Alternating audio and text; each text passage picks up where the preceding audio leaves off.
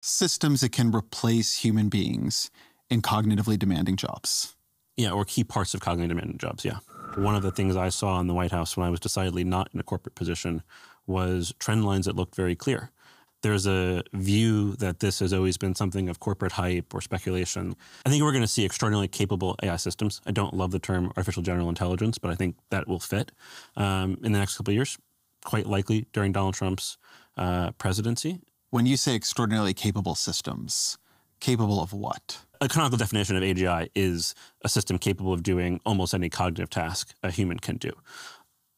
I don't know that we'll quite see that in the next 4 years or so, but I do think we'll see something like that, where the breadth of the system is remarkable, but also its depth, its capacity to go and really push, in some cases exceed human capabilities, kind of regardless of the cognitive discipline.